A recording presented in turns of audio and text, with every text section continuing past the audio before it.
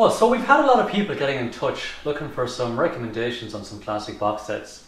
Now there's a lot of really good stuff out there at the moment. You've got Breaking Bad, House of Cards, Narcos is back on Netflix, and of course Game of Thrones. Who's not watching Game of Thrones?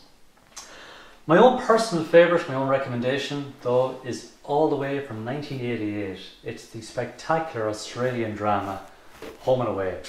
Now where do I start with this? It's set in a beachside town called Summer Bay. They call it a drama, but it's so much more than that. Let's just have a look at some of the central characters that are currently in the show to give you a bit of an idea of the themes running through it. Alf Stewart, main character in it since 1988, since the very start. Now Alf's had multiple amazing storylines over the years. He's lost his memory and got it back more times than I can think of. But recently, a lot of health issues. Heart attack, nearly drowned, rescued off a boat, and he had a stroke as well recently. Now, it was looking like they were going to try and kill him off. I don't think they're going to do that. He's pulling through, he's looking good. I think we're going to be okay with that for a while more yet. Now, Josh and Andy, the Rebel brothers. Complicated one this now. Josh killed Charlotte. He pretended he was blind, so he got away with it. Ultimately got caught, but then Andy took the blame for it.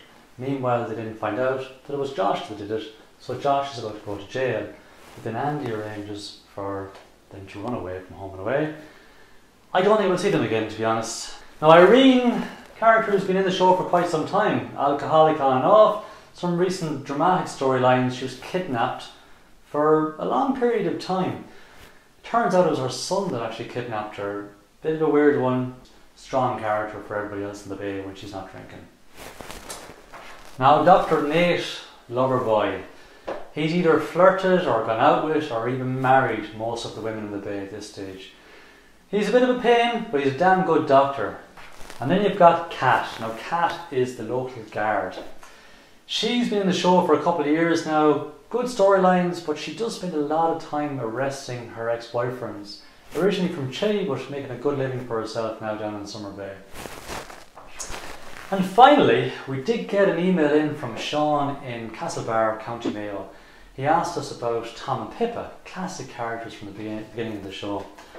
Bit of bad news there now, Sean. Unfortunately, Tom was actually killed off. He was killed in a car accident in 1991. Without warning, a tragedy beyond comprehension. There's just no justice, Alf. How much more is this family going to have to go through? That's really it, folks. Gives you a bit of an insight into the show. It's quality stuff. Give it a go. It's not on Netflix now, but I think you will get it on the RTE player. So see what you think and enjoy it.